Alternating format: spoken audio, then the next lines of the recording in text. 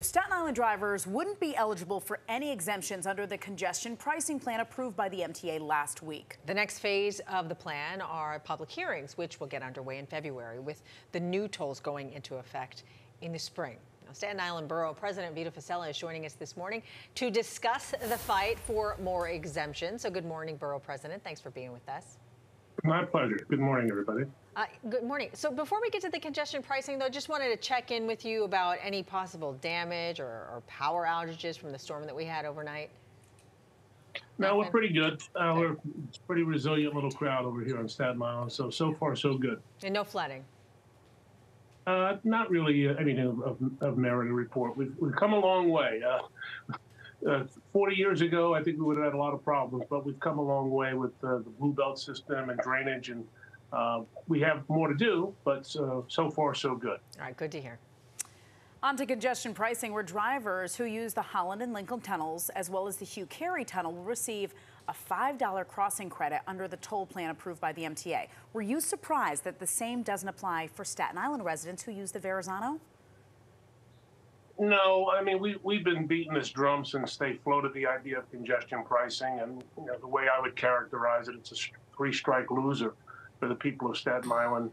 For those who may not know, Staten Islanders have to pay a toll on the Verrazano Bridge to get on and off Staten Island, the Brooklyn Battery, Hugh Carey Tunnel, you get into Manhattan. Now they want to impose a third toll.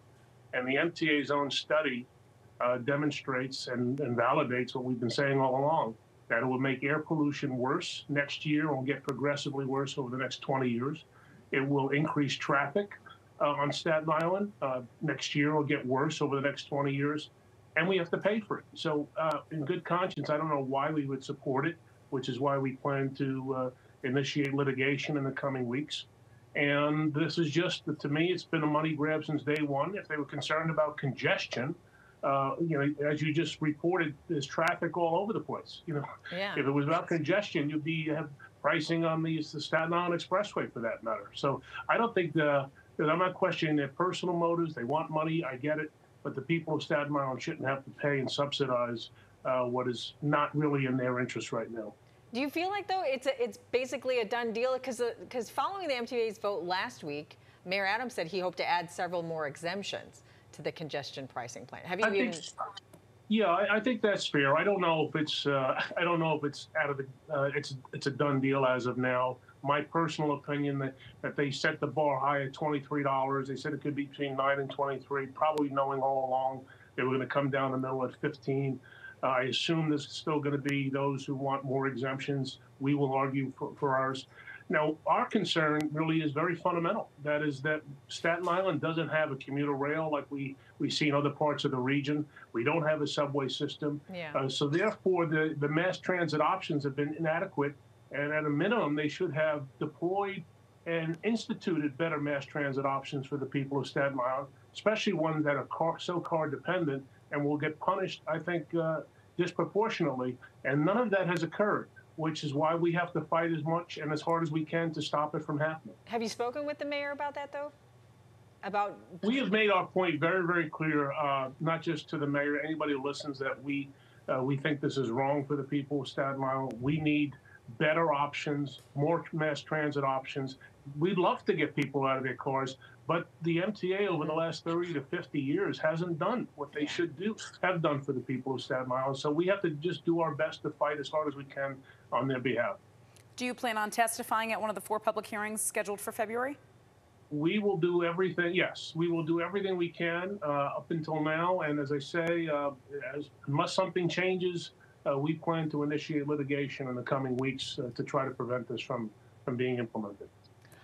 And we will use, by the way, we will use the MTA's own studies to prove that this is bad for the people of Staten Island. Why would we in good conscience embrace something that's going to make air pollution worse?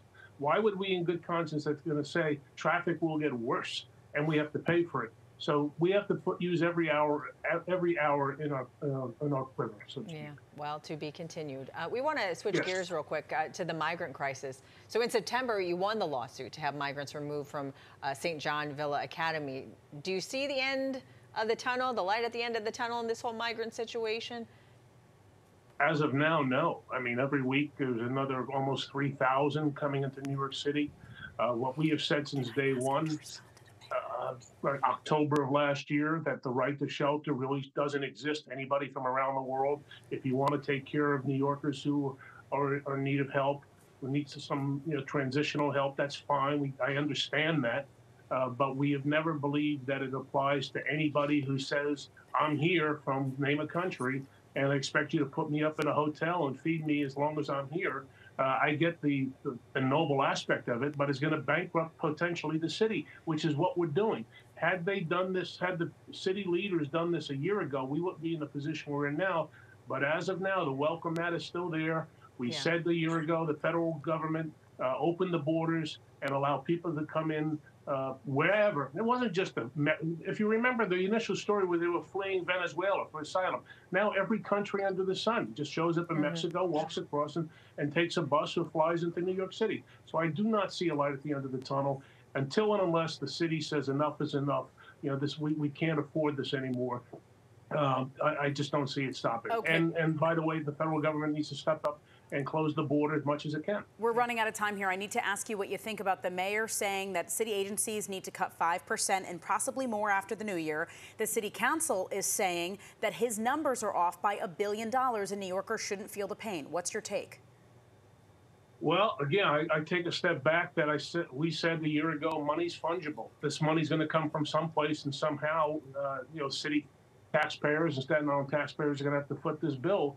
I do not support the effort. I understand it. But listen, the horse is out of the barn at this point. And it's unfortunate and it's unfair that this has happened.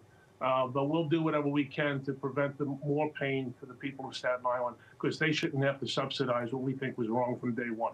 All right, Borough President Vito Fossella, thanks for your time this morning. Appreciate it. Always a pleasure to be with you. Thank you very much.